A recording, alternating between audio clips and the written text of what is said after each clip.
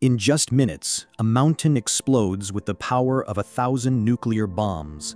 This is what happens when a volcano blasts. In the first 2 minutes, deep underground pressure finally breaks free. The ground shatters, ash explodes into the sky, and rivers of lava begin their fiery descent. In the next 3 minutes, chaos intensifies. Ash clouds turn day into night, choking the air. Then the deadliest force arrives, a pyroclastic flow, faster than a jet, hotter than fire itself, erasing everything in its path. Over the following minutes, shockwaves ripple across the land, mountains collapse, and distant seas rise into tsunamis.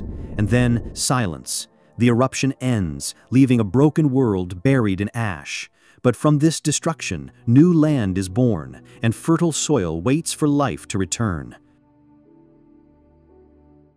Subscribe for more facts like this.